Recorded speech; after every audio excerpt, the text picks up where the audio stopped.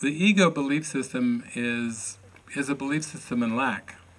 And so we could say that when Abraham Maslow made his hierarchy of needs, he put basic needs at the bottom of the pyramid, and then you work your way up to the pinnacle, to the top of the pyramid, which is self-actualization, which I would say is self-realization, the same thing that I talk about, Ramana Maharshi, John of God, all the spiritual teachers talk about self-realization or self-actualization, or as the Greeks said, know thyself.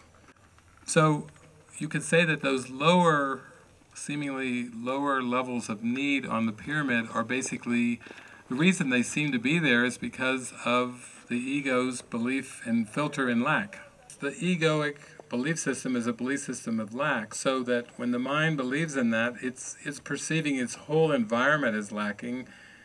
The body lacking air, the body lacking, to be cooled down, or lacking something like being thirsty or hungry, or having sexual thoughts, lustful thoughts, or feeling like you want to be satiated and satisfied in some way, or an orgasm. It would be like a temporary fix, for a sexual craving, and then it will come again, seemingly, and come again, just like being hot, or being hungry, or being thirsty, or whatever. And that's the human condition. That's like the cycles of lack, and then something to meet that lack, that provides some kind of satisfaction, whether it seems to be a physical satisfaction or a psychological satisfaction, or both. It's that same kind of cycle. So when the mind believes in lack, it has this unconscious belief in lack, and you might say the whole purpose of mind training, the whole purpose of exposing, of looking where the emotions are, the charges, the contraction, the constrictions and everything are all part of healing.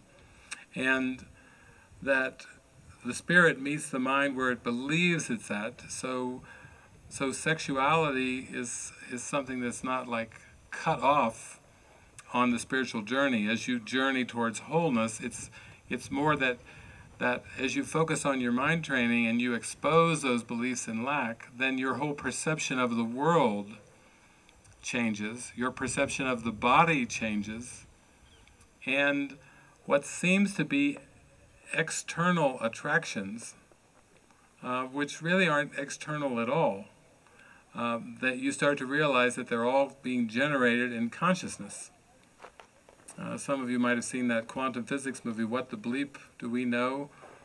Where the Ramtha character, J.Z. Knight, she's talking about the brain and peptides and neurotransmitters and these peptides being sent into the bloodstream, and that they seem to be involving things like lust and so forth, but everything starts in consciousness.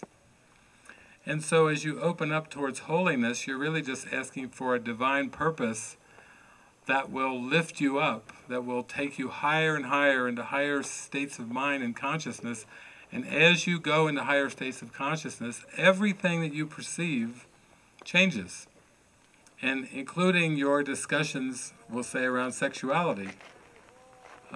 You can only imagine, if you followed John of God around with a microphone, that his perceptions around the body and around sexuality might be different from a lot of other people on the planet, because his consciousness is in a different place.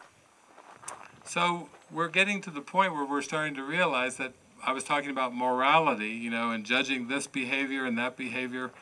Certainly sexuality is tossed around quite a lot by morality.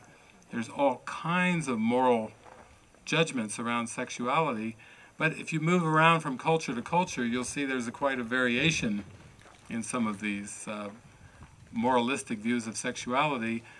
But the higher you go in consciousness, you start to realize that it becomes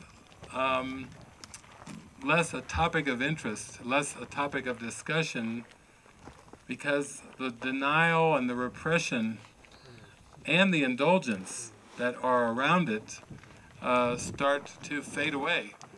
The denial fades, the repression fades, and the indulgence fades as well, as you are, we'll say, filled up by the Spirit's purpose, then you no longer are kind of looking out through the ego's filter and trying to satiate in that way.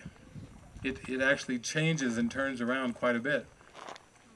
So it can be very helpful in that sense when you have a lot of open discussions around sexual thoughts and sexual attractions and so forth, because if those have been the taboo things and the things that you don't talk about and so on and so forth, then the way to undo that sense of denial and hush-hush repression is to start talking about them in a very open way. And, you know, and even around like the fears, like Laurie had talked about in an earlier session around the idea of, what you mentioned, Jehovah's Witnesses, or around polygamy. And if there's a fear around, uh-oh, if I'm going out to a community and if you have doubts or thoughts or suspicions, it's good to just talk about them openly, and especially where you seem to have charges or judgments on those thoughts, because that's what you really want to get at. You want to get to a point where you can let go of the judgments around it.